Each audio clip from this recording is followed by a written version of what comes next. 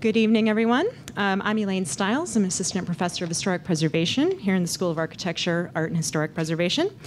And it's my pleasure tonight to introduce our speaker, Randall, in the Roger Williams University Architecture Lecture Series, Randall Mason. Professor Mason is associate professor in the graduate program in historic preservation and in the Department of City and Regional Planning at the University of Pennsylvania School of Design. He's well known to his colleagues in the field of historic preservation for his research on the social, economic, and political aspects of preservation practice, an area of critical need in the field. His work in these areas include consideration of urban design, economic development, memorial practice, the history of the historic preservation movement, and interpretation of cultural values. And his books, The Once and Future New York, Historic Preservation and the Modern City, and Giving Preservation a History, Histories of Historic Preservation in the United States, which is edited with Max Page, explore historic preservation as an element in urban design and urban social fabric, and of course are usually required reading for most historic preservation and urban studies students. At UPenn, Mason's work bridges scholarship and practice. He leads the Center for Research on Preservation and Society, which conducts applied research on the relationships between historic preservation and contemporary social dynamics. And he also serves as a senior fellow at Penn Praxis, the School of Design Center for Applied Research, Outreach, and Practice, which brings institutional design expertise into the community through practical and applied projects led by Penn design faculty. Before joining the faculty at Penn, Professor Mason had appointments at the Getty Conservation Institute, the University of Maryland, and with our neighbors to the north at the Rhode Island School of Design. So please join me in welcoming Randall Mason.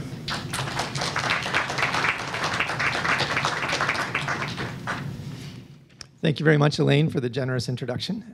Always a little embarrassing when you hear what you've done read out like that. And to Hassan and Nathan and to others, I really appreciate the invitation and the chance to not just to talk about work, but to talk about work with people who are engaged in the same work. So I'll try to limit the time that I talk between 45 and 60 minutes. You can come and pull me away if you need to, if it goes a little bit too long. But the thing that's most exciting and most valuable to me about these experiences is to hear your questions and your responses to what I'm talking about. So I really do hope that we have a little bit of a chance for dialogue later on. So I guess the sort of central question I wanted to talk about is historic preservation's relationship to contemporary society and to contemporary design. It's complicated and it's fraught. And it doesn't necessarily seem to be getting any easier or clearer or better, but it's a really urgent question I think we all need to ask ourselves, whether we're coming to the topic of dealing with the inherited environment, as I try to generally call it, from the perspective of being a preservationist or a designer with a capital D, or an elected official or professor in school. No matter what your sort of position is regarding these issues, there seem to be greater complexities as the days pass. So the structure I've given to the presentation, first I'll talk a little bit about preservation, and then I'll talk a little bit about design, and then I'll talk about some of the actual projects that I've done recently with colleagues and students. And what I hope is that when I talk about preservation, some of the preservationists will turn a little sideways and say, like, wait, that's not what I do.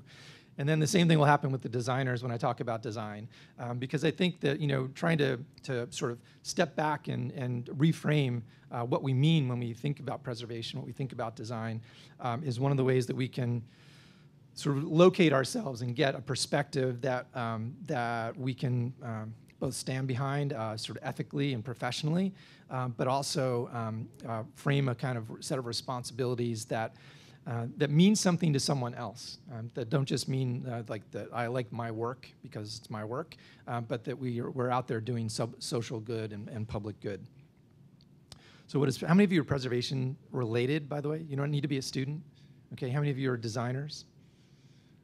How many of you are both?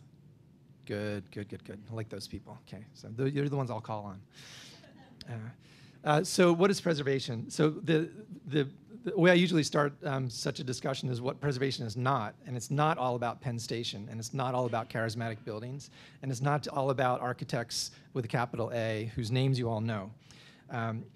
And I've written, Elaine kindly mentioned previous work, and the work that I've done in the history of preservation has mostly been aimed at kind of tipping over this cart that it's all about the kind of heroic political advocacy movements that arise in response to the demolition of a great landmark building. And that's part of the story of preservation, and it has been for a long time, and it will be for a long time. But it's certainly not the whole story. And the whole story, there's not just like a simple replacement. It's not just the fact that we've been interested in other things for a long time, or that we are a political movement. A lot of people in preservation think of preservation as a movement. I think that's really problematic because we're not only political, we're also technical experts and we're also designers. And so it's, looking into history has clarified my view in some ways, but it's actually complicated it more, and that's what keeps it interesting. So whether it's New York at the turn of the 20th century or any other American or other city around the world for that matter, preservation always has a real kind of complex of connections to the moment in which it's done. It's not just about looking backward and curating artifacts. So to get more to what the kind of gist of preservation and importantly what people outside the field think of preservation, I usually use the following two slides, and I think at least one of you is a former student of mine, so you probably may have seen these slides. One of the impressions people have is that preservationists are basically taxidermists, right? We find the prettiest specimens, we kill them, we pin them to the board, we put them behind glass, we put tags on their feet to tell other people what they mean, and then we just make sure that they don't change, right? And definitely don't touch them. And we make a joke of it, but that's a really important part of what preservation is about. And we've actually named it the curatorial instinct. That's the curatorial tradition in preservation is incredibly important. It's not as unchanging as people from outside the field think it is, but it's very also limiting if you think about all the other things that preservationists aspire to do. It's also just a really beautiful photograph, so it always sort of perks people up. It's a photographer named Rosamund Purcell. Second part of the story is that preservation is also inherently and delightfully political. This is a photograph, and I'm sorry that the label seems to have fallen off, which I apologize. It's a photograph taken by Stanley Kubrick, who you may know from his other work. Before he made films, he was a photographer, and this is in the collection in the Museum of the City of New York. The thing about this photograph that I think is relevant to this is that preservation is about fighting for a cause, for a movement, for an idea, for a building. And it's not just about a fight over a building, it's about the process of fighting. It's about the process of being political and being part of the mix in any city or settlement or landscape of who decides what things change and what things stay the same. Now again, as with the curatorial instinct, there is an argument that to be made that preservationists identify a little bit too strongly with this pugilistic impulse, right? That we're always spoiling for a fight. I mean, we always want to say no to any proposal. That's true a lot of times, but it doesn't capture by any stretch the range of political positions and strategies and tactics that preservation professionals use all the time. The last side note about this is that since this picture is really big, you guys can probably see this. They're both hitting each other, and they're both smiling. So there's some sense in which they really enjoy being part of the kind of sport of politics. So I wanted to relate this back to what my day job is in teaching preservation at Penn. We try to sort of follow through on these curatorial and political traditions by deploying them in ways that are very professionally relevant for our graduates. And that means training people in technical areas of preservation, but also in the political areas of preservation and everything in between, all the kinds of academic traditions and epistemologies that one needs to be a conservator, to be a community planner doing preservation work. So the technical stuff includes, actually going out and doing analyses and treatments of inherited buildings. This is a brick kiln in Montana that my colleague Frank Matero worked on for several years. And that's Nathan, that's Laura Lacombe, and the second from the right. This is a photograph of a summer project we did for a few years in a World Heritage Site in Montenegro, where the issues were not the technical conservation or the architectural conservation of buildings, which was handled exceedingly well. It was issues like, how do we limit the number of tourists? What do we do now that cruise ships, drop off 600 Germans at a time, and we don't get any financial payback from it? Where do we put a road? Who do we have to involve? And so it's very much more of an urbanistic and a landscape problem, so we teach around these as well. The School of Design is everything really. It's been a great place for me to work because it's really well disposed in terms of the range of disciplines in the school. Preservation is one of 5 departments, and it's very porous the way that students can move across departments. Because preservation is not a discipline, it's a field that applies to that uses the work and insights of lots of disciplines. We have active partnerships with people in all the 4 other departments. The way, the way that we do it, the typical degree in preservation, the professional degree, is the 2-year Master of Science that we've now been delivering for 35 or 40 years. We actually recently started a 1-year post-professional degree for people who already are working, already have a design degree of some kind, but want to pivot into more preservation-related issues. And we sense that there's a great need to do this, or a great desire to do this, but to leave your practice for 2 years of full-time school is just unreasonable. So we're experimenting with this new way of injecting more preservation into other design disciplines as well. But back to the 2-year degree, I mentioned a second ago to Hassan, I just want to talk about the different focus areas that our students take on in usually mostly in the 2nd year of their program, because these 5 focus areas in our mind capture the breadth of the kinds of practice that preservationists will be expected to do, so they align with professional opportunities. But they also clarify the breadth, but also the boundaries of preservation as a field. So it handles everything from technical conservation to capital D design, but the complexities of actually managing cultural and historical sites, which means running a business or managing an enterprise, is a very different set of skills than you get when you're studying technical conservation. And with preservation planning, although we have it in that one little box, that could mean real estate development, that could mean public policy, it could mean stamping permits in a historical commission. So we try to get our hands on the complexity of the field by channeling it in these 5 ways.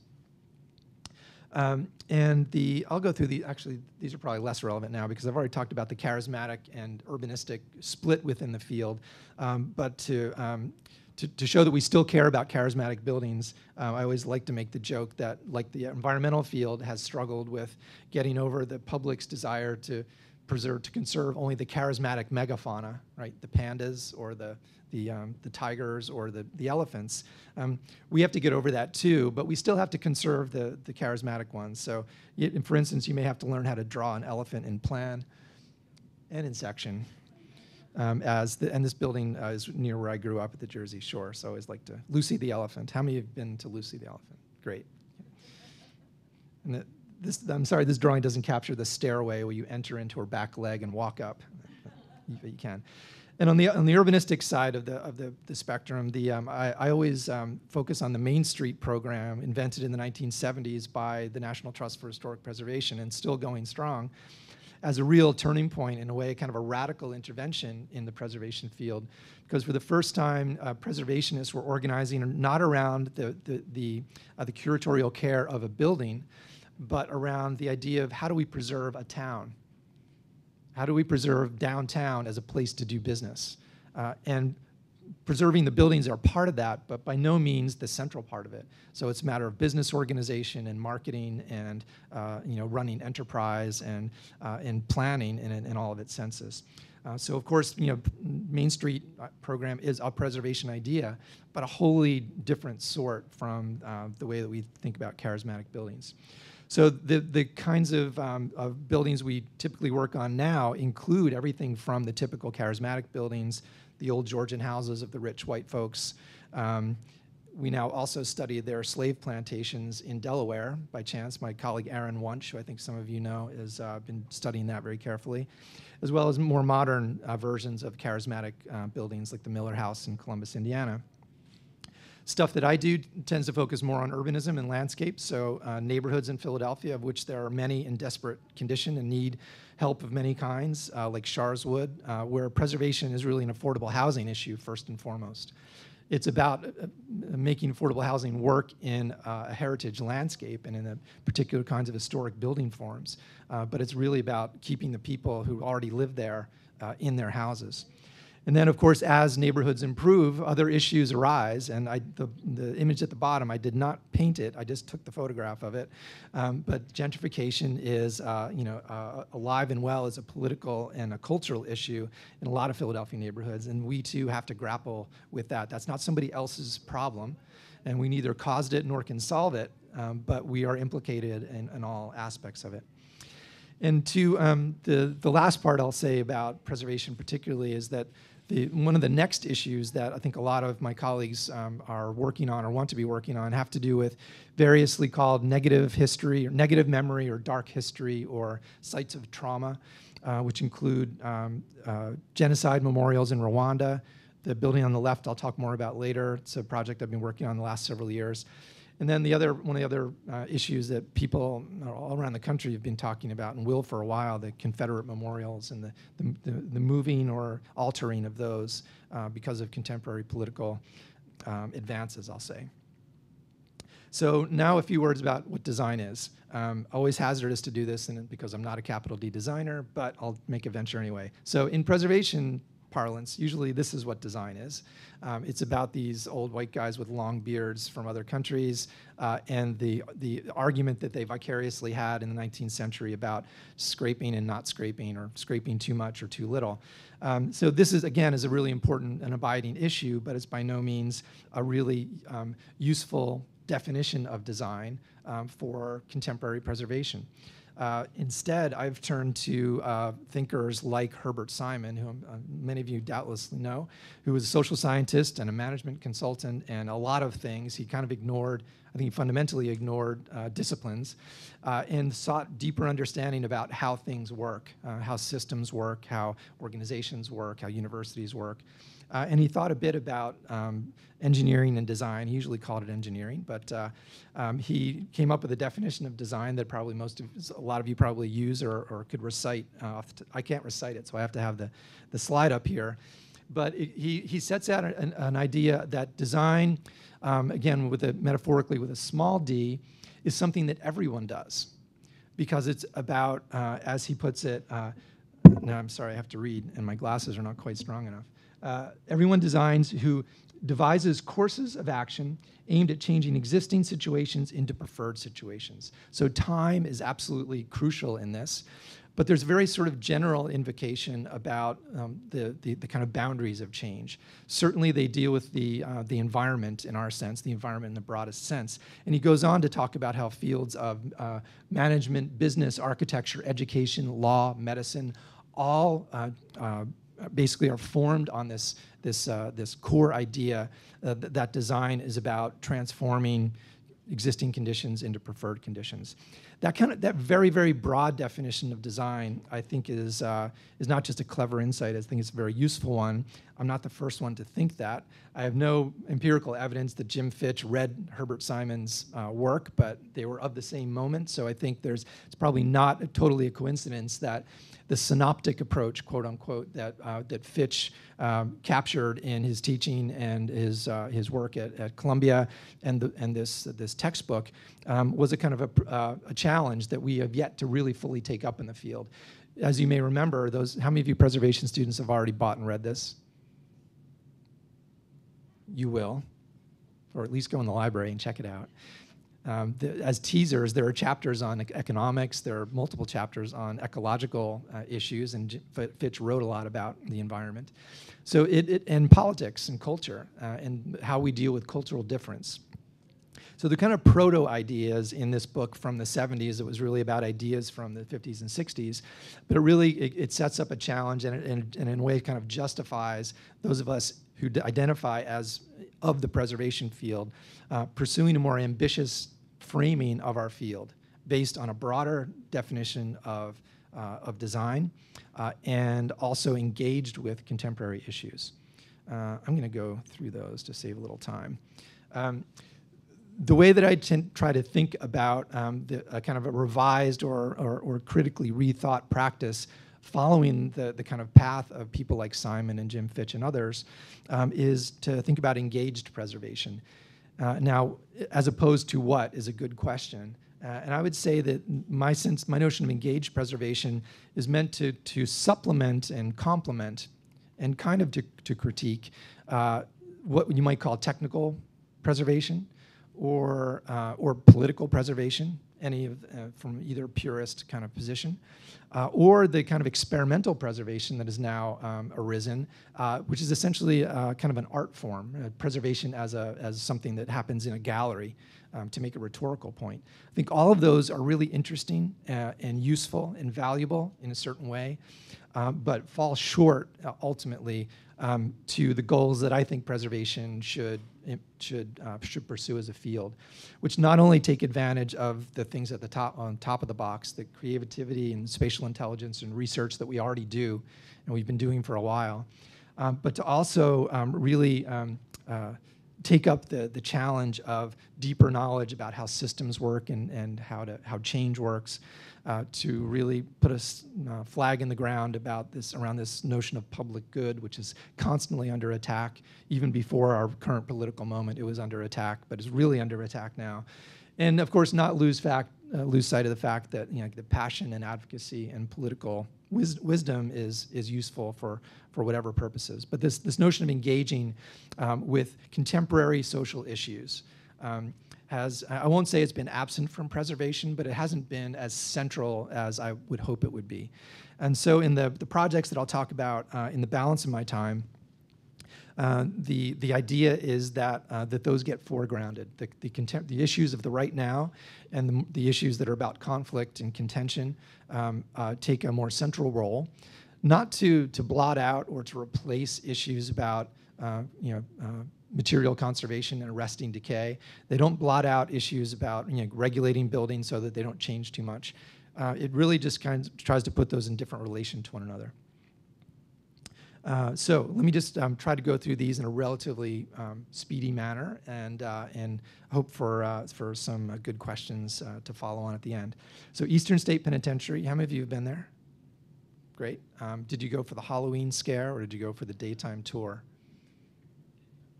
Anybody go for the Halloween scare? Oh, good. That helps when you can explain it to others later. So it's an amazing, in many preservation perspective, it's an amazing landmark. It was built in the 1820s by de Havilland's design. It was used as a prison from the 1820s to the 1970s when it was closed. And it was the original spoke and wheel, a hub and spoke rather, prison design that was later copied by some accounts 300 different prisons around the world. It was based on this idea of penitence, that those who committed crimes should be isolated and made to be alone with their thoughts and to contemplate God's judgment of them, et cetera, et cetera. These were our Quakers, or our peaceful Quakers that we love so much in Philadelphia, had this really bad idea, built a building to enforce it, and what it did was drove people insane. So they had to change the prison a lot between the original kind of penitent system and a number of other incarceration strategies that were tried over the years. I should also say that it's close to, but not in the center of Philadelphia. It was originally built to be on the outskirts. The city, of course, grew around it. So this aerial gives you a sense of its size. It's about 11 acres within the wall. And just a few minutes up the hill from Center City. So the original plan is on the left, and the current plan more or less on the right. So you can see the numbers of additions that mostly followed the kind of DNA of Haviland's plan, but in some ways very purposefully changed them. For instance, one-story wings were made into two-story wings. The original exercise yards, which were also for individuals to not encounter another person, were later converted to lots of different uses. So there were some flexibilities taken. So in the mid-'80s, a group of preservation advocates organized to save the building and realized that they not only they didn't just need to save it because the city owned it and was thinking about selling it for to make it into things like a shopping mall and a supermarket. Believe me, there are actually drawings of how you put a supermarket in there without demolishing the wall. But their biggest mission initially was to get people to visit it, because once you get people inside the building to appreciate the power of its idea and the tragedy of what happened to people inside of it, is where the meaning resided. So they got hard hat tours, and they began to take people into it. So that was 30 plus years ago. I've been on the board of directors for about 5 years and was an advisor to them before that. So I've only come in the last several years. But the people who were the initial advocates are still run the organization, and is fantastically successful, not just as a preservation organization, and not just as an economic enterprise, because Terror Behind the Walls produces a lot of income to fund the preservation work. It's also become very successful as essentially a social reform institution, as a place where people go. They don't go to learn about the issues of mass incarceration, but when they go, they also learn about the issues of mass incarceration and racism that are not only national issues, but are particularly acute issues in Philadelphia and even in the surrounds of the actual neighborhood of the prison. So the conditions that you find are usually described as a stabilized ruin. The decay has been mostly arrested. New roofs have been put on everything, which took something like 15 years to get the roofs repaired. There is a bit of sort of artistic influence in the curating of moving artifacts around to make interesting sort of combinations. This barber chair was never in a cell, but putting it in a cell provokes certain kinds of thoughts. There are other kinds of preservation strategies that have been used over the years to bring the building and the whole place to life in different ways for different audiences. On the left is Al Capone's cell, and on the right, a synagogue. Both of them restored, if not totally reconstructed, and totally not in keeping in the terms of preservation philosophy with the rest of the building, but very sort of small and bespoke kind of micro experiences within the whole complex. And because the complex is so bloody big, and because there's so many rooms, and it's relatively spatially confusing when you're in there, they can get away with doing different things in different spaces in a way that many other kinds of architectures wouldn't allow. So this is a sort of before and after from a master plan that was done a few years ago, preservation strategy before and after. We're still actively thinking about how we preserve the building and connect that to different programmatic opportunities. Opportunities that are both economic and social and also artistic. I would say that one of the biggest sort of transformative decisions made about this preservation project was when they decided to invite artists in to interpret whatever they wanted to interpret in the space of the prison. So whether it's Jesse Crimes on the left interpreting his life as an incarcerated prisoner, Cindy Stockton Moore on the right doing an exhibit about victims of murderers who were jailed here. There have been dozens of these projects over the years, and annually there's a call for artists. I think it's actually open right now if any of you also have artistic ideas. And so it's this constant refreshing of new ideas and provocations that are loosely connected to the whole interpretive program, but really effective at getting people thinking in different ways about this not just being an old building that is an artifact left behind that they can go look at it fall apart. And then, of course, there's the Terror Behind the Walls that remains, I won't say controversial, but it remains a constant subject of discussion within the leadership of Eastern State Penitentiary, Inc., to make sure that the relationship between the Halloween scare and the interpretation of the architecture and history and the social issues remain distinct enough that people don't confuse one experience for the other. So we can have a long talk about that, and I'd be glad to field questions about that at the end. But I do want to certify that essentially the kind of surplus that is created by Terror Behind the Walls goes to preserving the building. It doesn't go to, we don't have board meetings in Aruba, or we don't, people don't get big bonuses. It's not a profit-making venture. The most recent change, and for those of you who've already been, I would say go back now to see a couple of new exhibits that very directly take on this issue of mass incarceration and racism. One is called the Big Graph, elegantly named. It's a metal structure that sits out in open space, and it shows over time the percentage of the population of the US that is incarcerated. So you can see the increase decade to decade of how many people, how many Americans are in jail. On the end of the, let me see if this guy works. On the end of the most recent column, there's also room to grow. So in subsequent decades, they'll put another one up. In 2010, on that edge, all the different countries of the world are arrayed by percentage.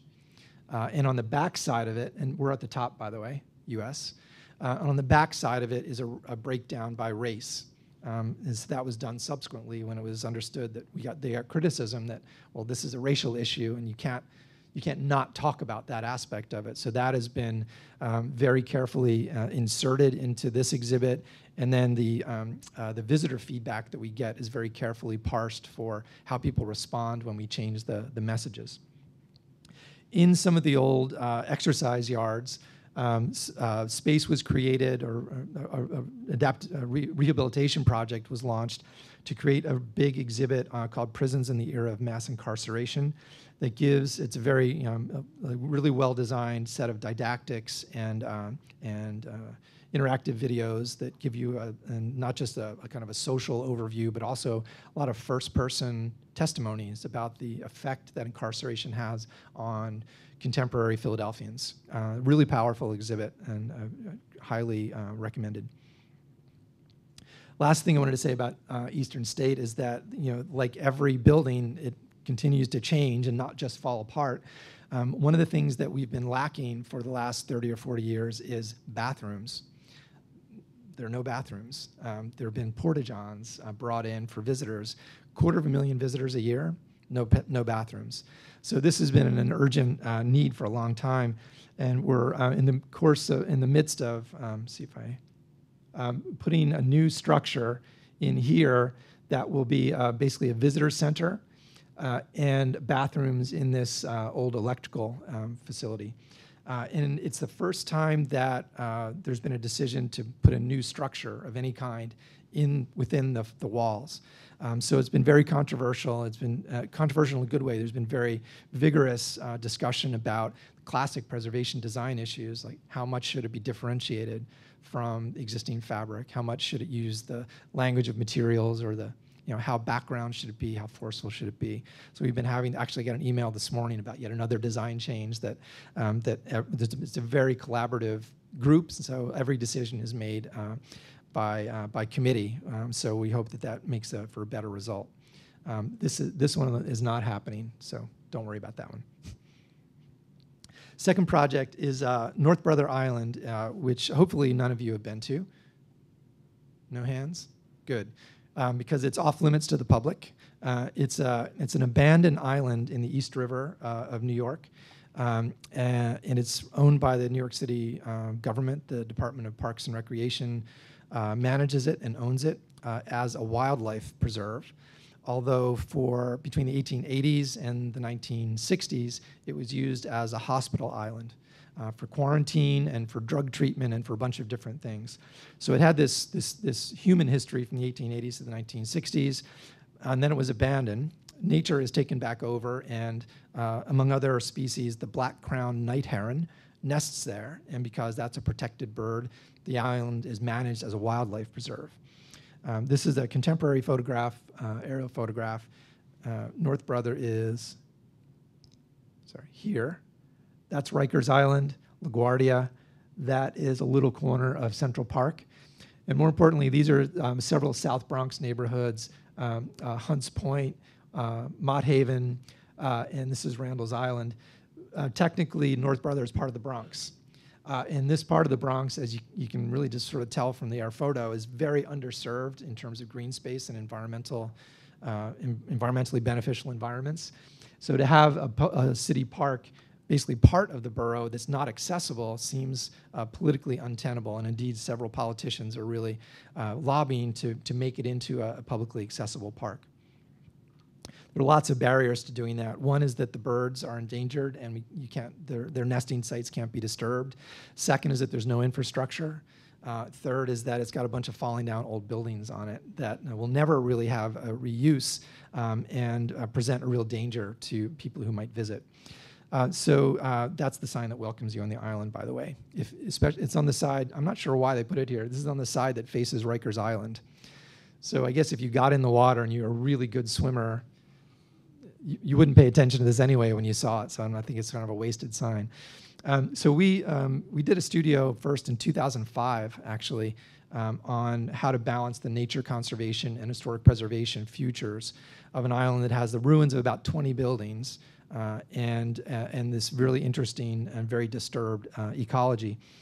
We went back and did a studio in 2015 and then got a foundation to fund this study, which we've shopped around to a New York City Council. We have a couple of councilmen who are supporters, and we're fundraising now to actually design our recommendations, which is to bring limited public access back to the island in a temporary way to at least give partial benefit to South Bronx kids mostly, to this sort of amazing environmental asset in their midst. So this gives a sense of some of the surroundings, the land use. The brown is industrial, pink is residential, and the aquamarine is civic.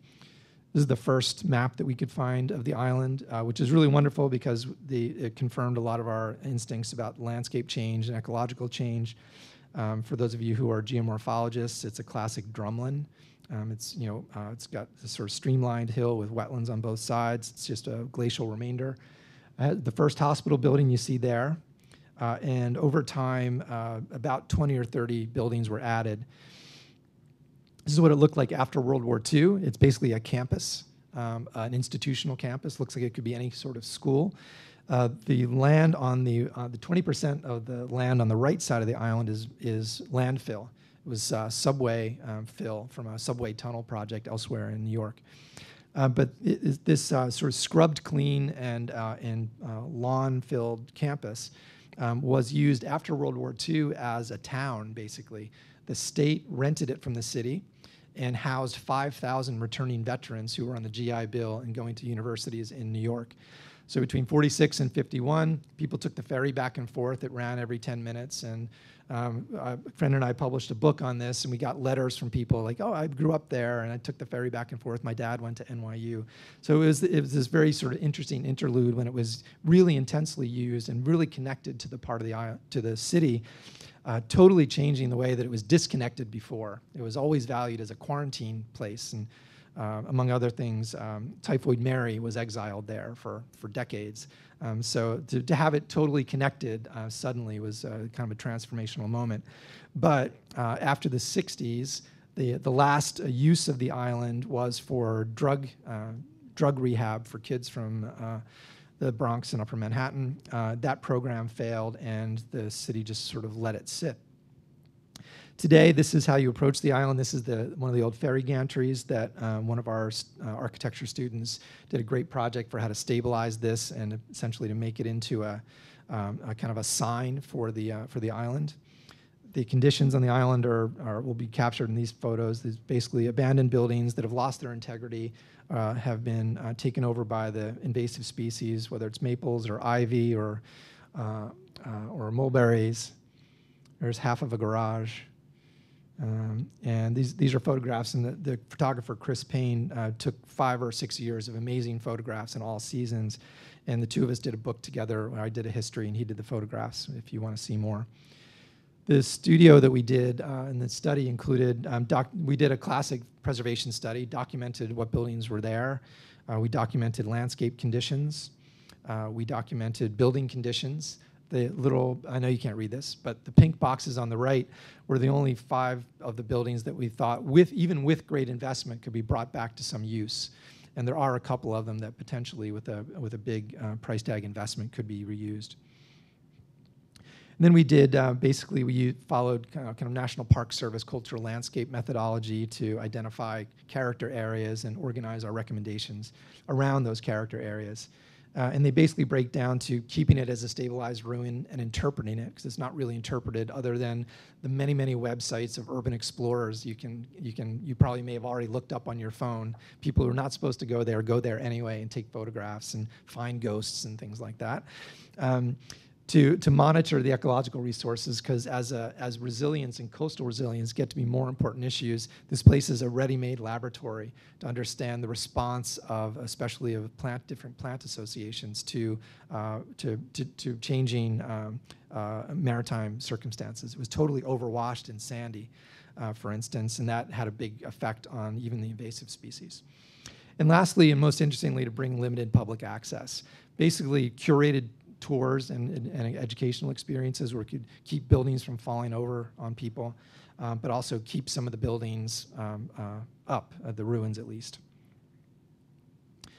So third project, not too far away from here, Stamford, Connecticut. I'll go through this one relatively quickly because it's still going on, so it's not finished, but it's also not a terribly interesting project. It's important, but not terribly interesting.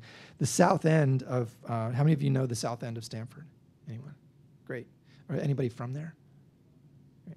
So it's this part of Stamford, and it was traditionally, at first it was, this is a beautiful rural cemetery and a big park at the end. It was country estates that looked in the water and became a big manufacturing landscape. The Yale Lock Company was there, Pitney Bowes was there, other big manufacturing and small manufacturing operations.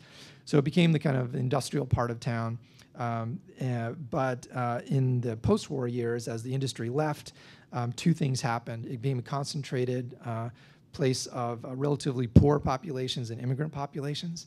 And it also partly got redeveloped, especially in the boom years of the 90s and 2000s, for new high-rise condo buildings for people working in the financial industries, either based in Stamford or on the very quick train ride into Manhattan.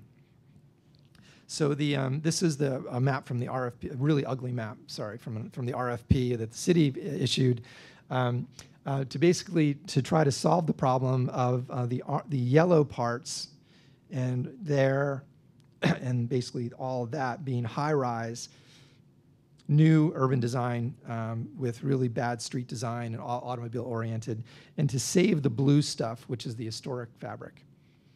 Now, what they don't color blue here actually should be color blue. That's the remnant of the historic fabric that we're trying to defend as part of a bigger scheme to allow more room for density, for further development, because the city needs and wants further density and development, but to protect enough of the urban fabric so that it retains its integrity as a district and continues to provide affordable housing benefits.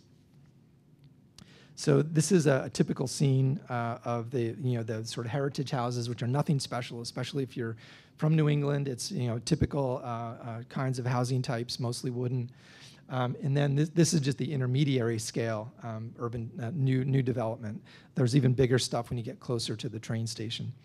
I should say that I'm the preservation consultant on a team that's led by a landscape architect named Ellen Nisus, who has a practice in Brooklyn and teaches at Penn also. And together we're doing this kind of urban design and preservation solution to protect buildings like this that are used, almost none of them used for single-family housing. The classic kind of Main Street buildings where there is a business sector that's hanging on there. But mostly the affordable housing. This is my favorite picture because you can barely count the satellite dishes, and therefore the different apartments connected to different parts of the globe. That this is basically the last part of Stamford where affordable housing in historic buildings is still viable. So this it is on the National Register. Preservationists may well ask, well, isn't it already protected? It's only on the National Register. There's no local preservation law. Politics have prevented it, which is pretty rare for Connecticut. Connecticut is usually pretty strong at the local level for preservation. So this is a map from the 1986 National Register nomination. The red buildings have been demolished. this was the Yale lock factory, and they kept this one long building and basically scraped the rest of it clean. And you can see that here, basically here is the area that we're focusing on most. Go through that. But this is a close-up of that same area where you see this is a still existing factory building, the Blickensderfer typewriter factory. You can't make this stuff up. The charismatic old-timey name, the Blickensderfer factory. And this is actually, which in the 1890s was a school, is now just a bigger school. And the crux of the issue for us has been to how to remake those blocks so that they serve that role to connect the two existing bigger parts of the historic district, but also create enough amenity that the developers will pay for part of it. It's basically like a user fee arrangement. And will also create public space that legitimately mixes these two very different populations that don't mix at all. The developers have made all these attempts at making public space that only serve the new buildings and really aren't public realm in any fundamental way. So we're trying to figure out how to get this green street of a kind of a string of public spaces. And one of the things that we're doing that pushes the envelope with preservationists a bit is to talk about moving buildings, because moving frame buildings is actually a lot easier than we typically think it is. Post-Sandy, there have been a lot of coastal communities that have moved a lot of buildings and lifted them at least and moved them around. So with some of the smaller and more kind of marginal buildings that have already been kind of isolated, we thought that those could be moved into this zone and to sort of help to knit into the existing in-place fabric. So maybe take a look at the newspapers if you want to see how the fight comes out. But we're close to being able to give this proposal to the city and to see if they take it up. Fourth project is in a very strange part of the world called the Turkish Republic of Northern Cyprus. It's a non-country. It's a part of the island of Cyprus. It happens to have this remarkable town called Famagusta, where the fortifications that were made between 400 and 900 years ago are still totally intact, including the moat and the glacis and the gates. The interior of the town is semi-intact, lots of new growth around it, but it's suspended in this very strange political situation. It's right next to the demarcation line that's still where the UN troops still patrol between Cyprus and the Turkish, the Greek part and the Turkish part, so-called, which since 1974 have been at loggerheads. But inside the building, or inside the walls rather, there are a number of remarkable church buildings and other landmarks that groups like the World Monuments Fund has been working on for years. So through a Turkish colleague and a colleague at World Monuments Fund, we got involved in this project. WMF was already funding wall paintings conservation in one of the churches, not one of that I pictured here, I'm afraid. And it was amazing work, and it's an incredible church building. But it struck me when I first heard a presentation about it as conserving the deck chairs in the Titanic, because this beautiful church would be totally overrun as soon as there's a political solution to the Cyprus problem, and investment rushes into this amazing landscape that not only is this the great walled town, it's also a beautiful coastline, Mediterranean coastline. So whether it's for beach resorts or boutique hotels, without controls in place to protect the historic urban fabric and the landmark buildings and the walls and fortifications, it would be totally overrun and ruined by the development that someday, if there is a political solution, will get unleashed. So let me just go through quickly a couple of atmospherics. This is the main gate. This is part of the Venetian-built fortifications that have recently been conserved. They're in better shape than this picture suggests. But there's their lion that the Venetians very happily leave behind. This is the moat, which is at least informally. I was told not to go there because it's too dangerous. You can't but there's an old guy on his morning walk. So people actually do use the landscape around the walls. So the authorities from outside Famagusta tend to think that there's nothing worthwhile inside the wall. It's all like poor people and immigrants who live there, and there's really no reason to preserve it. All the valuable stuff is gone. But if a closer look, or our closer look at least, suggested quite the opposite.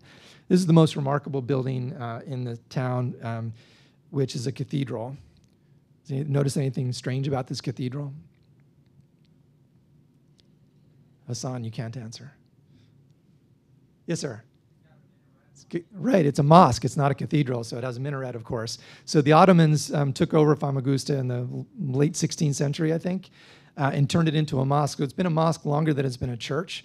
It's just one of a number of remarkable buildings, this one being the one most visible, that have all these different lives over time and continue to serve the community extraordinarily well. So it's really a matter of understanding these places as sort of living, breathing, changing buildings, and not just sort of curatorial elements. They've made a modern town square around the cathedral/mosque, which again is the center of civic life. A number of other great buildings, including this is the church where they did the wall paintings conservation, other very early houses, later 19th century Turkish buildings, ruins of all kinds all around town.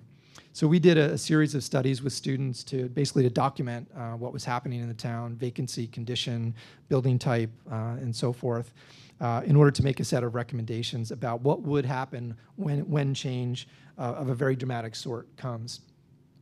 And the last thing I'll say about it is that maybe I should have had these slides earlier, because the real opportunities that the big money developers from, I guess you have to imagine they'll be Russians because they own the rest of Cyprus, and they'll very quickly gravitate here. This is the port that is between the wall and the water, and is currently controlled by the Turkish military.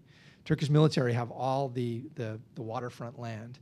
And once they leave, or are made to leave, that opens up all this land. So not only the kind of 100% corner, so to speak, of the town, but just south of the town is this modern suburb called Varosha, that in 1974 was quickly abandoned. Everybody got out because the Turkish military was invading, and all these buildings are empty, and have been empty since 1974.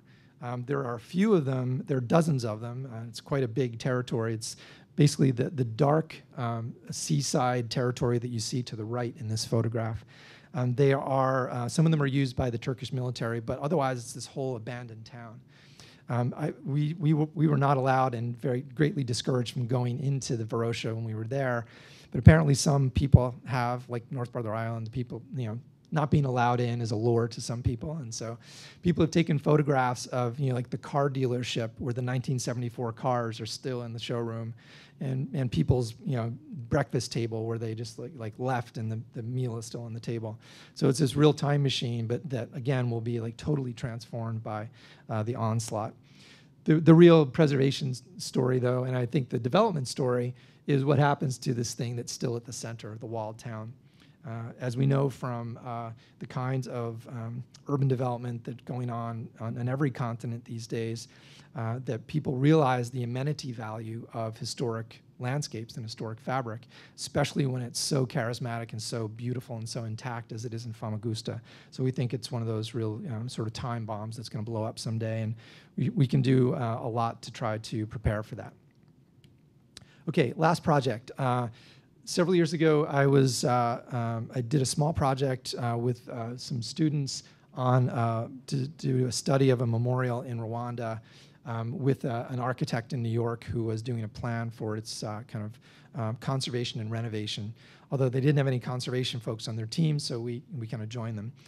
That turned into a 2 or 3 year project in which we are working with the Rwandan government, essentially to do training so that the people who manage their national genocide memorials have conservation expertise, or at least exposure, and as they manage the ongoing life of these memorials, they can factor conservation in. They really haven't in the past, except very kind of idiosyncratically. The background for this, of course, is that some of you probably know at least a little bit about the 1994 genocide, but the starkest and operative fact is that in 100 days, 800,000 people were killed, and mostly killed by hand. It was not like poison gas or bombs or even guns. So it's this incredible human tragedy, any way you slice it, no matter what political side you're on. And it was essentially different classes within Rwandan society who victimized, one victimized the other. They're often described as ethnic groups, but that's not really the case. It was more of a kind of a social and economic class difference. Anyway, the story after 1994 is remarkable in a different way. How many of you been to Rwanda? It does actually get a fair amount of international tourists these days.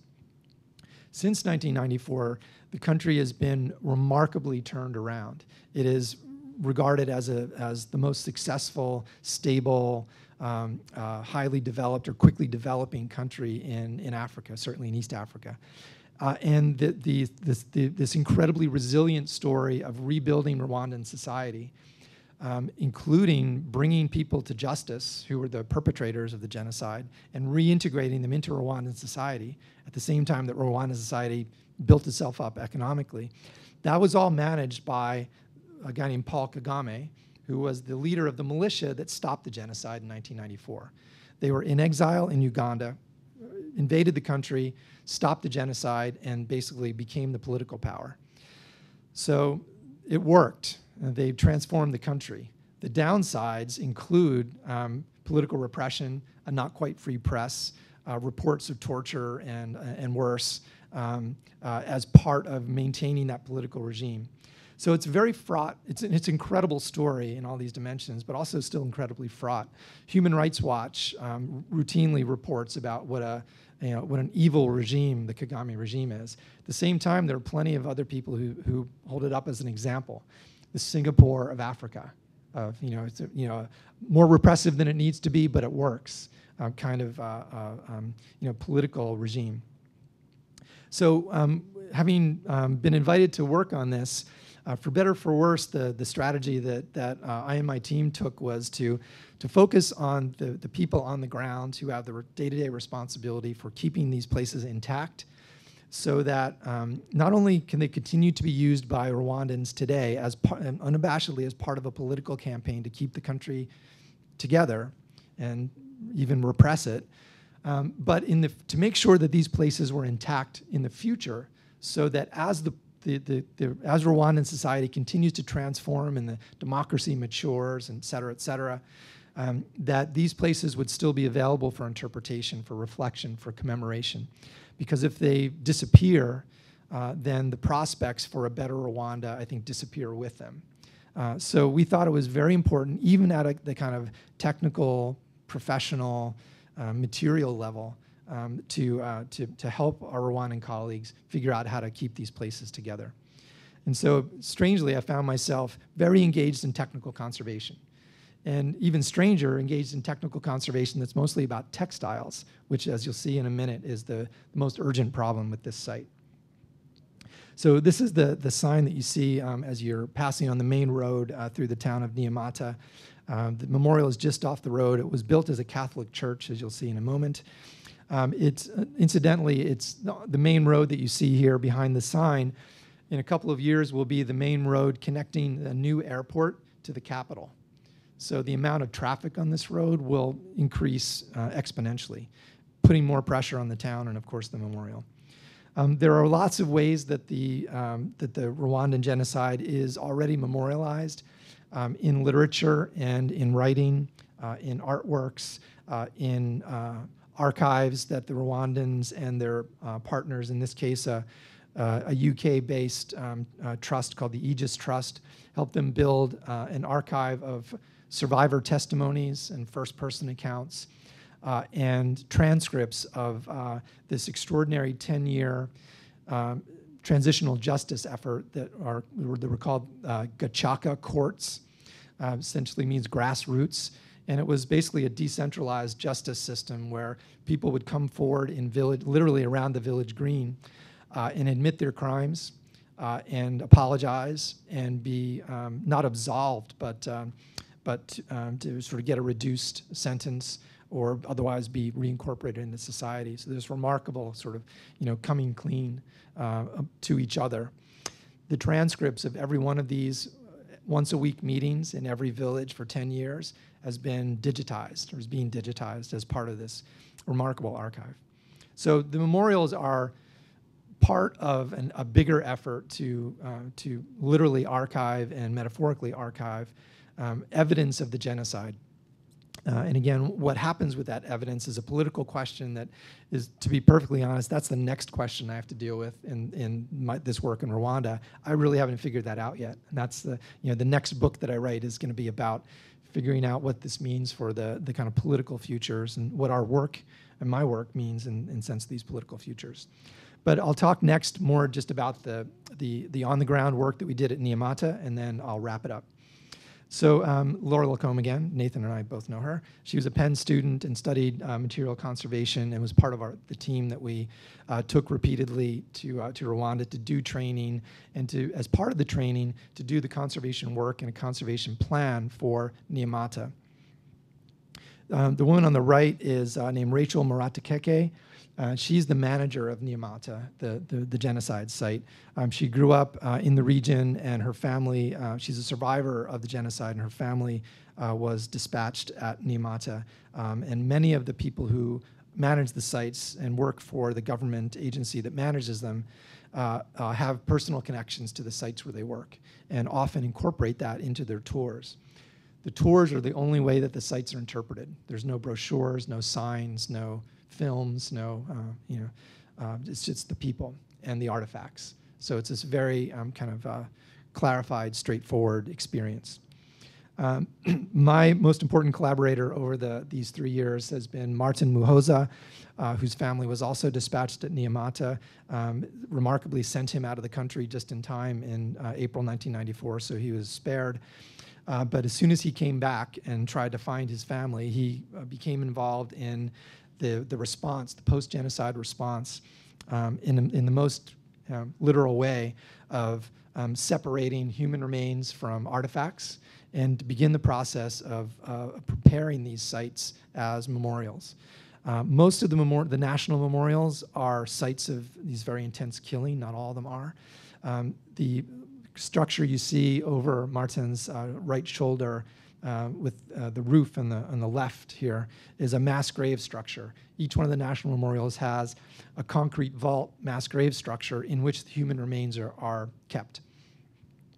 Off of public view, but you can go into the vaults to view them if you like, or if you're a survivor and want to go see the remains of your people, you can go in and witness them personally. Martin has been, since 1994, involved in one way or another in caretaking, keeping care of these sites. And he's now the chief of the site managers and conservators for CNLG, which is the government agency that manages the sites. He is trained as a school teacher and in biology, and he doesn't have any conservation or design or engineering training. He's been figuring it out as he goes along, and has done a remarkable job of one man with a whole country of sites to manage. But he's principally who we're working with, and the 12 people who work under him are the kind of students in our training program. This is the site itself, and sorry, it's not a great image, but the church building is right there. That's the main road, and this is the property. That's the new church, because the old church was deconsecrated when it was turned into a memorial. And this is kind of a little enclave of religious uses, schools, convents, rectory, and the newly built church.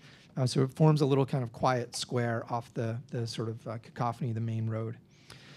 A quick aside into architectural conservation and architectural history, the building itself is a really remarkable design. It was designed in 1980 and built shortly thereafter by a Swiss architect priest who was a missionary to East Africa. His name was Bernard Jobin. He's still alive. We've interviewed him. Happily, we found this in a Swiss architecture journal. The church is made essentially of very simple masonry construction. with a metal roof, passively ventilated and passively lit, beautifully designed to be part of its environment. Low tech, all local materials, no advanced technology, nothing more advanced than concrete. The building includes some really interesting references, including Romanesque arches on this interior elevation. If I didn't tell you where this was, you might say, okay, this was like a third-rate student of Corbusier. And it sort of was. The literal Corbusier references of the sort of pinwheel plan, where he pulls apart the building in these different spots and introduces concrete screens for passive ventilation. And as you'll see in some of the pictures I show of the interior, there's a reference to Ranchamp. There's a space between the top of the wall and the roof structure where there's a thin line of light. So it's a very, very rich building, even just architecturally. This is just a typical wall to give you a sense of the local material. Pretty badly made brick, but serviceable but badly made. And the mortar is concrete, basically. So architecturally, the conservation strategy has been, and we've just continued this, to leave intact any damage that's from the genocide from April 1994, like the bullet hole on the left, but to remove and remediate and to arrest the decay that's coming from other vectors, including birds nesting on the building and whose excrement is you can see on the right. So some of the pathologies of the building we eliminate, and others we essentially have to keep intact because they are the most significant part of the architecture. This is one of the screens, one of these sort of ventilation screens. There's no barrier. The air and wind and pests and everything else can go in and out, for better and for worse. This is the tower at the back, which proclaims its role as a Catholic church. From the interior, this is looking up at the ceiling where the bullet holes from 1994 have been preserved, really cleverly by putting an almost clear fiberglass layer on top of the metal roof. Very light, it's a very light metal structure, so the light fiberglass has worn really well. Will need to be replaced soon, and that will be a challenge, but this is a really wonderful way to keep the damage intact and actually to sort of highlight it. It's a mass grave structure. The interior, this is the interior of the church. What you see from them, there are two entrances, and the main entrance gives you the immediate view across this one large room to the altar. This is the tabernacle at the bottom of that big tower that's open at the top and sort of admits this beautiful light. There's a baptismal font. These are the light aluminum structures that hold up the roof. This is a crypt structure that was made in 1996 after the genocide as a way to display certain artifacts. So this is a stairway that goes down. The thing that overwhelmingly impacts you when you walk into the room are the piles of textiles everywhere. They are, in this view, they're on top of every one of the pews in the church. And they are essentially the stand-ins for the missing people. When people came to the church, they were told to go there to be safe, to find refuge. Of course, that was a trick, and it only made them easier to slaughter in greater numbers. But they brought with them their clothes and household goods and whatever they needed. So these piles of clothes were separated from human remains in the direct aftermath of the genocide and have remained here for the last 24 years, sitting there in a passively ventilated building and deteriorating more and more quickly as the years pass. It's bad enough when they're on pew benches lifted up off the floor a little bit. In other parts of the church, this is the day chapel at the back of the sanctuary. These are all just piled on the ground. And so we quickly realized that the building was in quite good shape and didn't need any really dramatic interventions. There are some water infiltration issues, but those are sort of slow burn and can be dealt with pretty simply. But the textiles were urgent. If nothing was done, they would be gone in 10 years. And so we had a textile conservator as part of our team, a woman named Julia Brennan, who also has experience, among other places, in Cambodia, working on some of the remains from the killing fields there. So she had a little bit of an analog to how to deal with this. And the long story short is that we designed and prototyped a process for semi-cleaning the textiles, bringing them up off the floor, reducing their humidity and getting rid of the pests to just slow down the decay. You might think, well, why didn't we just go put them in a museum facility? Well, there's a Rwandan law that these artifacts can't be taken off the site. And we also didn't want to enclose the building and condition the building. It would be a disaster for the architectural conservation reasons. It would also be extraordinarily expensive, and the electrical supply is not that great. So we had to design a solution like Bernard Jobin that was based on the existing low-tech availability. This gives you a sense of what the different conditions of the textile collection. Some of them are quite recognizable as garments. Other ones are so either embedded with laterite road dust or simply deteriorated. You can see here, like this is all just eaten away and just so dirty that you can't really tell what it was originally. So part of the challenge was in sorting out the different parts of the collection because they would be treated somewhat differently. And to train the Rwandans not on the concepts behind the process, but also in the process itself so they could continue doing this work. It's a massive amount of collection just at this one site. And every other site in Rwanda has its textile collection that is just piled up in a corner somewhere. So it took us a really long time to make this. We couldn't use a drone either. No drones allowed. The Defense Ministry says no drones, so no drones. So we invented a way to take basically interior aerial photographs to map the textile collection and to estimate its size, 39 cubic meters. A big 18-wheeler shipping container is 40 cubic meters. So basically an 18-wheeler's worth of textiles.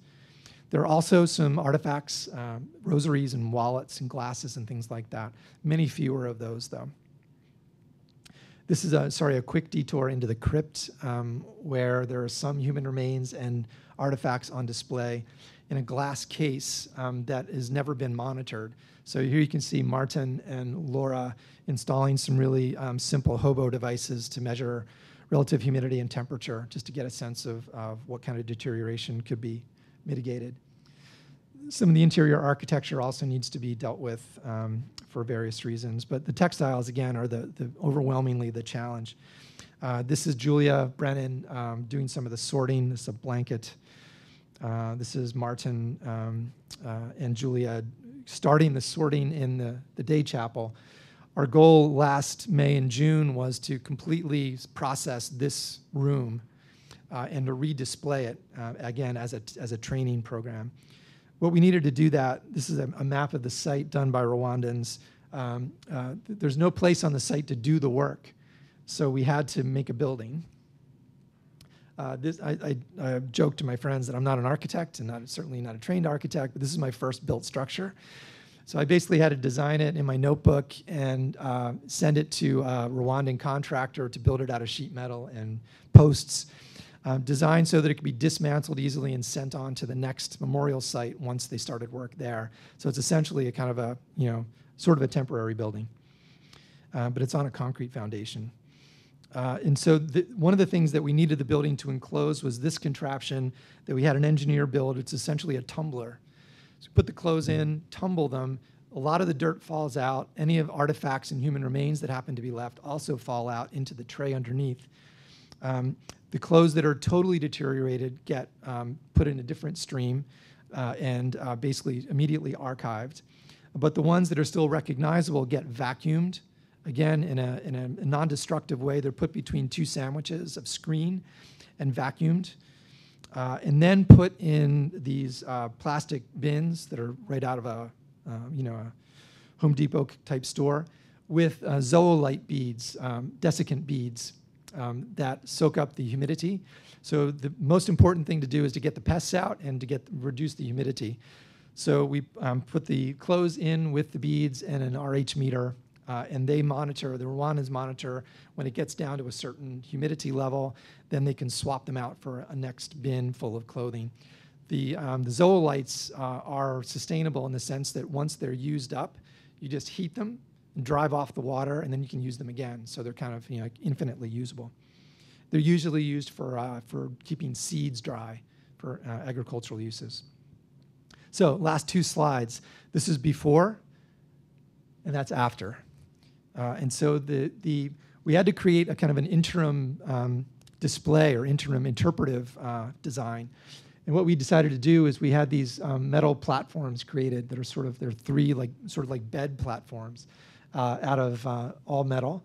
And we redisplayed cleaned piles of clothes on the platform, as well as the bins of clothes that still needed to be monitored. So this gave easy access to the staff so they could record the humidity and know when to swap things out. Plus, it cleaned the day chapel, and the continuing supply of dirt and pests also needed to be remediated right away. So the last picture that I would have shown if we'd done it already, I'm going back next week, and I hope that I'll have another slide to take, is that all the clothes on the pews should have been removed, the pews repaired, because they're all wood on metal brackets, and they're all been eaten by termites. The clothes processed, and then put back on the pews and displayed the same way, so that if you went back, you wouldn't be able to tell that they had been conserved, and that they might look a little bit cleaner, but they'd basically be redisplayed in the same way. That was extremely important to the Rwandans and to the survivors, that that kind of direct witness to the loss of their families is one of the most important things that they do every April when this 100 days of commemoration begins, every April 7th. People come and spend sometimes days at this and other memorials, remembering their ancestors. They need and want these collections as the direct witness of the genocide. And so the technical work that we carved out was to make sure that they and future generations are going to have these textiles and this place to go back to. We know it's a very imperfect solution. We know that the decay continues. These are still exposed to most of the same vectors that they have been exposed to. But this is the best that could be done right now in order to get them on a path of thinking about conservation long into the future. So with that, I will take you back to Philadelphia and be quiet and listen to your questions. Thanks.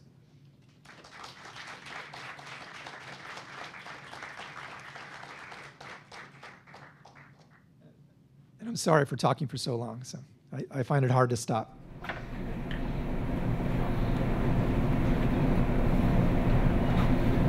So in New York, was it Brother Island? Is that what it was called? Yeah, North Brother. Why, I guess my question is, in a situation like that that's so inaccessible, why even create a preservation, I guess, effort in that situation? Because it's like the public can't get there. Even if you have like these minor kind of trips to there, is that a feasible kind of investment, I guess you could say, for those 5 buildings? Well, we don't know what's going to happen to the buildings yet. We actually proposed that some of them be torn down, because the most dangerous and most deteriorated ones, and have the materials reused in some way. So we're not actually specifying which buildings need to be preserved, and they certainly won't be reused or rehabilitated in our lifetime. We thought the rationale rests on 2 things, well, 3 things. One is, I mentioned that the South Bronx is dramatically underserved when it comes to green places, natural environments.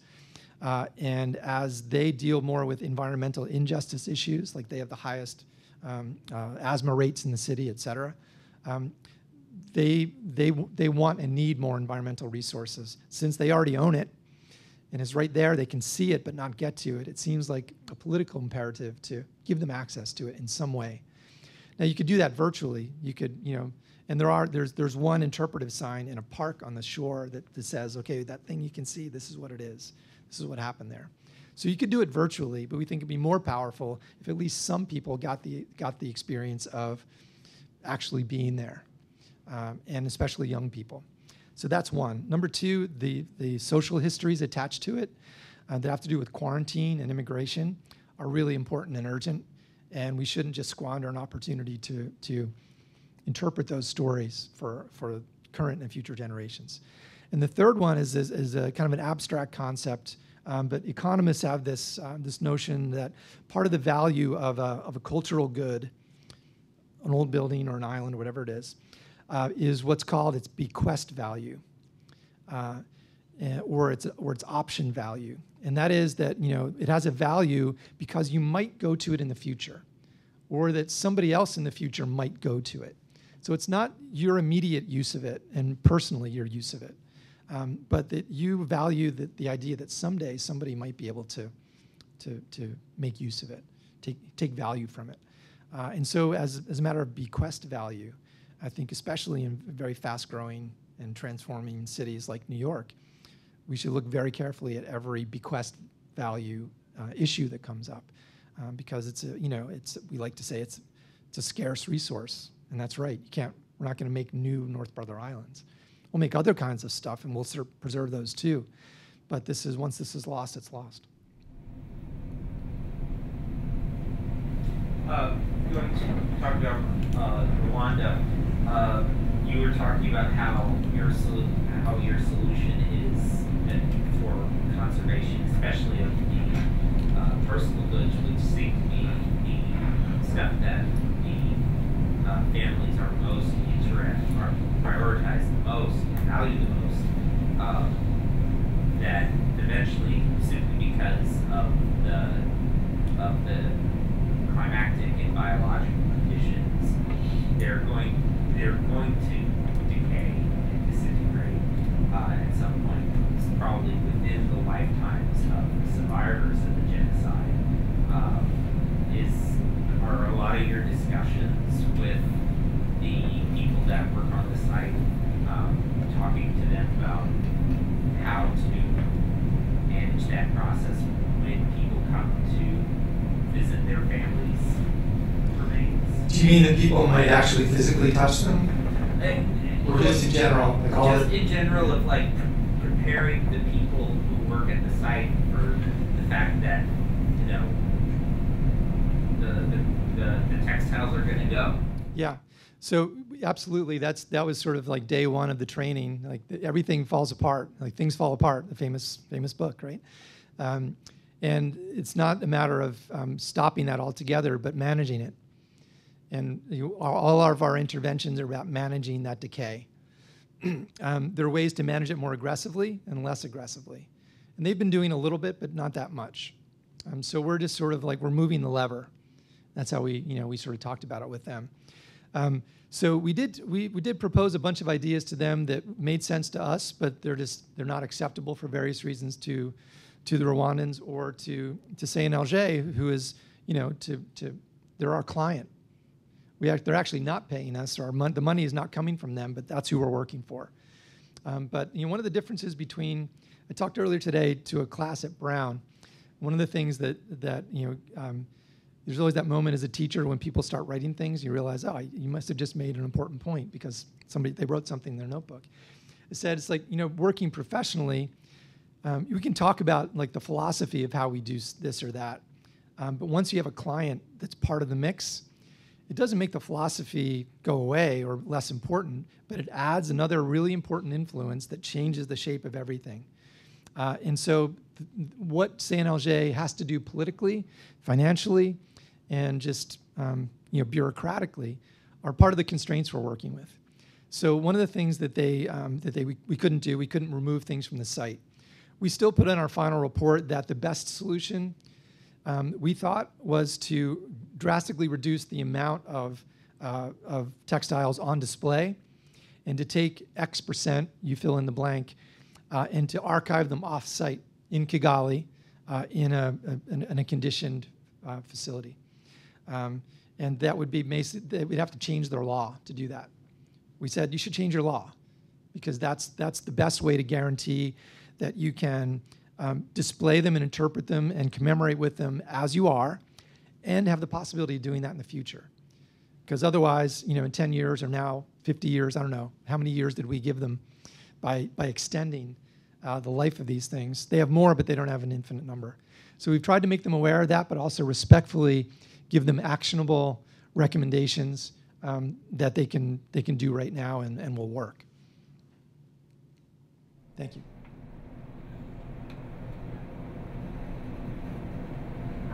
I actually want to ask two questions.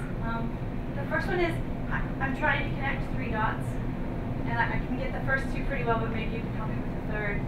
And the second question is actually about your thoughts about Cuba, because when you were talking about Cyprus, I think about how Cuba is changing so rapidly, and I kind of want to get there myself before it's gone, because it was kind of a time capsule for a long time. Just to give the observation about that. But my first question is, the first thought is, a long time ago I was listening to a story on NPR about a woman. I can't remember if she was a therapist or a clergy person, but her job was to take people and even children to see the bodies of the deceased. And there was this story about a girl who wanted to see her brother shortly after he died, and the family didn't want her to, and they thought she couldn't handle it. And she went in and she talked to him, and she brought him a flashlight so he wouldn't be afraid of the dark. And it was beautiful, and it helped her cope, and it helped them cope. And in looking at the chapel in Rwanda, I think about all they have is clothing, but it's something. So that's 2 dots. And the third dot is just historic preservation in general. That it's not the body of your deceased sibling, it's not the clothing of your genocide victim relatives, but history somehow, if we can still touch it and connect to it, it helps us process. And I guess that's the third dot, and maybe you can fill that in for me a little bit more. I think you gave yourself a good answer to your questions.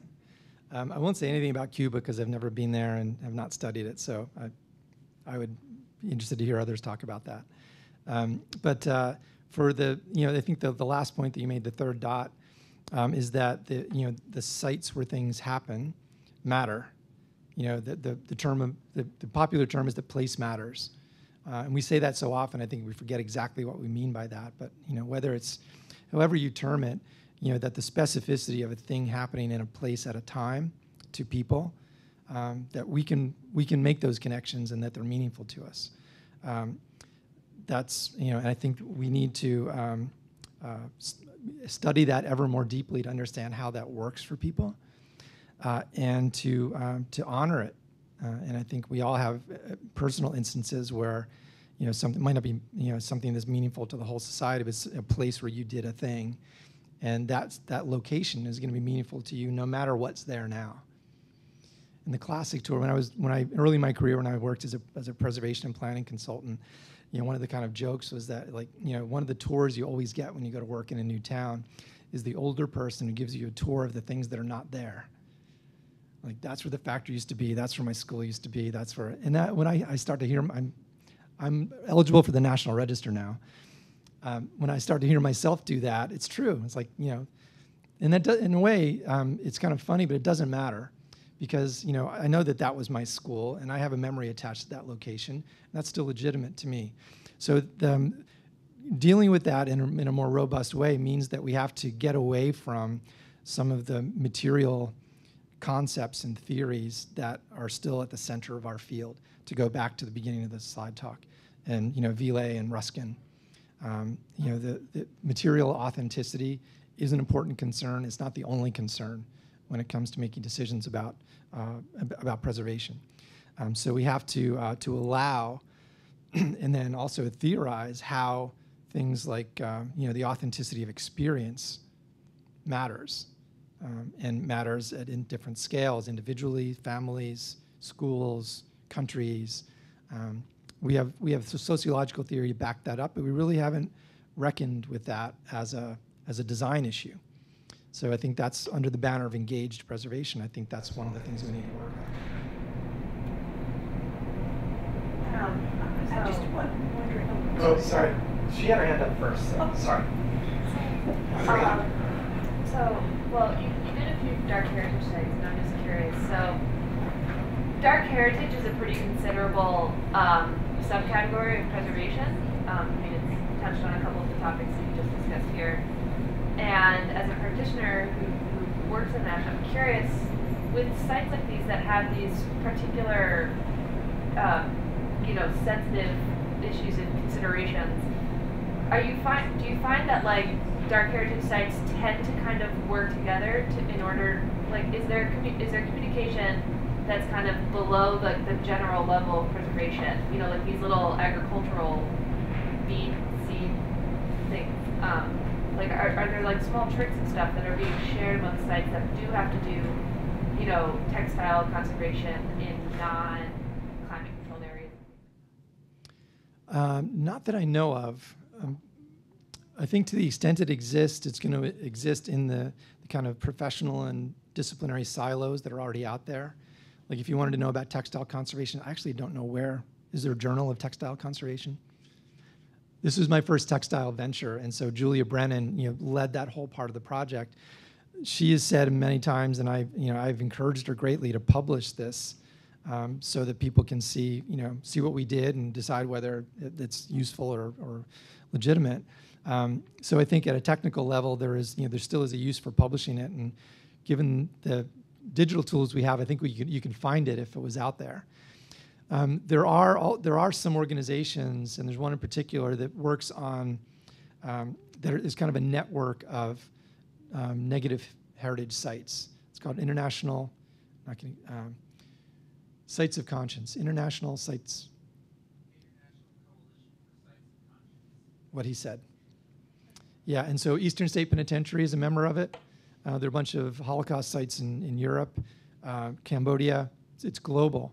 They mostly focus on they don't focus on conservation issues or really design issues. It's mostly about issues of reconciliation, transitional justice, and social rebuilding.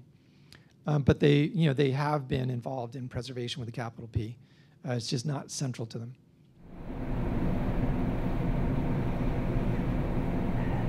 I was just, as I was listening to you, seeing these sort of case studies as situations where you were going into a community and you're really kind of thinking about the needs of that community and in a larger environmental sense and stabilizing, their environment. I mean, we call it preservation as well, but for me, some of this is really just stabilization as related to the particular needs of a particular community at the moment and then into the future.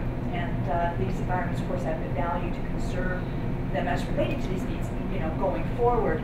And it just reminded me, and I just wanted to ask you if you had ever given any thought to this. John Carlo de Carlo, ages ago, came to speak when I was a graduate student.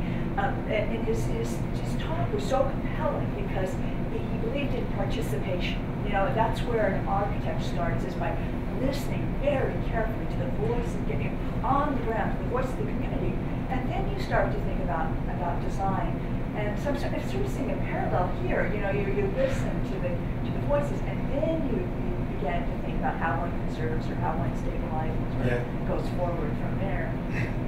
I just wonder if you had any thoughts on Jean de Carlo or any of that. I'll get to that in a second, but I think the thing that's more in the center of my plate, and I think everybody else's plate who I work with, is some idea about people-centered design, people-centered practice, people-centered preservation. Some people call it socially, there are a million names for it, socially engaged practice, et cetera. So I think that is an idea that has been out there for a while but never fully taken up. Paul Davidoff in the planning, if you ever study planning, you read the 1965 article by Paul Davidoff, who coined this idea of advocacy planning. The planners weren't just technical experts; they had to take a side, and to pursue that, and basically work like a lawyer. You have a client, you work for that client's interests. So that's been out there for a while, and there are a lot of ways to take it up. Sam Mockbee and the Rural Studio, et cetera. So I think that's a really important part of all of our practices right now. On the Italian side, I started, Nathan and I started talking about this, but this is work that you should finish. I started studying an Italian architect, planner, conservator, historian named Gustavo Giovannoni, who was active in the first half of the 20th century. Almost nobody in this country knows him because his work was never translated. He stayed in Italy his whole life, et cetera. Fascinating work because he totally ignored boundaries. He did all this he intervened in all these different ways. Given that he worked in the first half of the 20th century, he didn't give a hoot about the people. The experts knew best.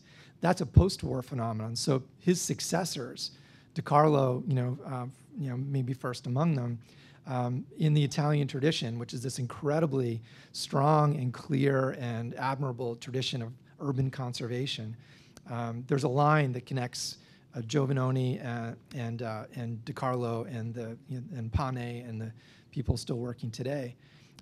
That I think that would be a great retelling of that story, because the Italians are often remembered for being great designers, not great planners or community advocates. So that would be a great project to research. The one thing, if I may,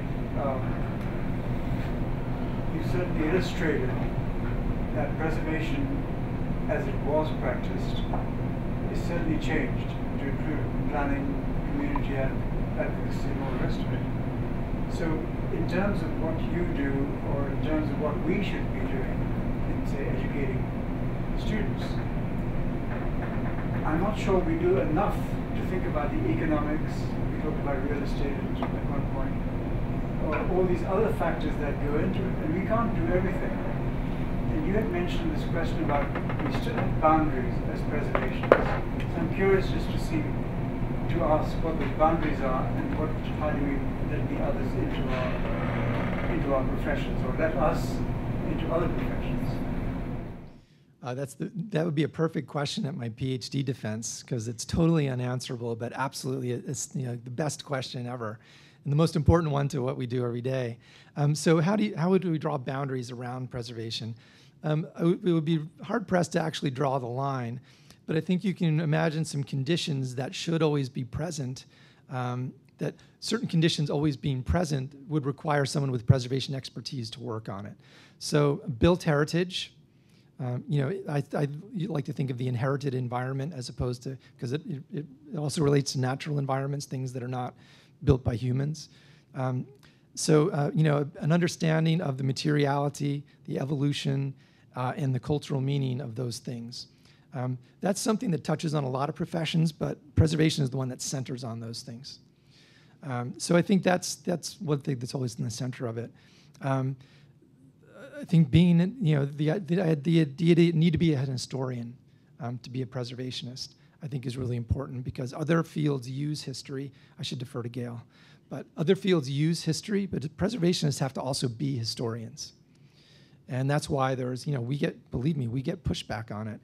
Every first semester preservation student has to take the historical methods course and do the deed research and do the census research and do all the primary research to learn how to actually be an historian. Even if you don't do it your whole life, you have to appreciate the contribution that makes.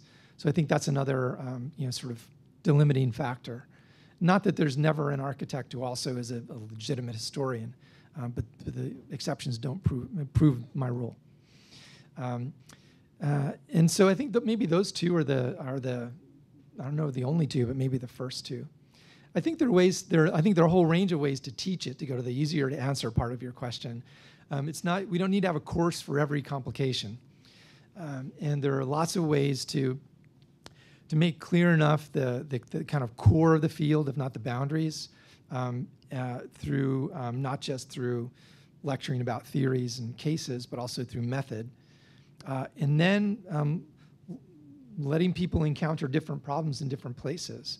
And through the complications of going to a studio site and interviewing people, elected officials, residents, et cetera, you realize some of the complications, and you have to sort them out by not just which one I have to pay attention to and which one I can ignore, but how those different ones educate you differently. But you do have to prioritize the end of the world and the end of the day. And as with all kind of community participation work, we want to know from this community because they have intelligence we don't have, but we can't listen to them all the time. Sometimes we do things that they don't want, or we recommend things they don't want. So those complications, I think, can be appreciated from a firm base. We argue all the time, and I think my faculty for 35 or 40 years has been arguing about what is the core. Believe me, every semester it seems like we open up that box again and try to tinker with it. I have a quick question. As preservation continues to change and adapt with its surroundings. Where do you see industrial transportation preservation being mixed in with building preservation? I don't think in terms of buildings and bridges and parks and gardens is different. I think my assumption is that we all need to be treated fundamentally the same way. Understand the materiality, their history, their the processes by which they operate and work, and then figure out from that the calculus of what needs to be preserved, what can be preserved, and how to design the change going forward. So I would respectfully say that I won't answer a specific bridge question, just like I wouldn't answer a specific garden question, because I think the kind of approach to heritage and heritage conservation being taught today is rightfully not specific to type, and increasingly less specific to culture. I mean, the kind of internationalization of preservation is another. You have an expert sitting in the front row here. That's a very fraught, but I think big opportunity for the preservation. The one reason why I bring that up is I've worked with railroads and planes, trains, whole 9 yards, and it's often I've found the case is it's usually forgotten. It's like when I talk to a historian or I'll talk to someone else, their main focus is the building and the property itself, not the, let's say, passenger car or let's say the aircraft itself, but everything around it. So that's where I kind of come from on that. Well, yeah, there is a bias in preservation toward buildings, and that interestingly, that has not always been the case. That basically happened in this country. That happened in the basically early 20th century. If you look at some of the other roots of preservation in the U.S., they are in things like national parks and the movements that resulted in national parks.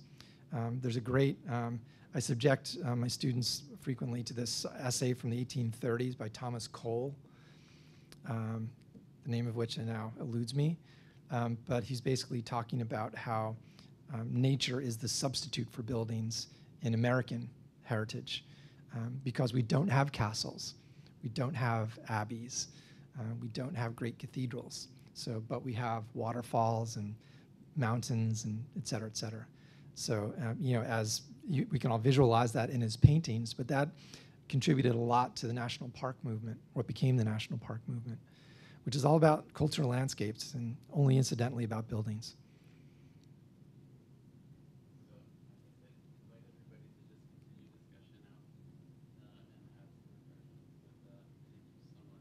Thank you. Thanks.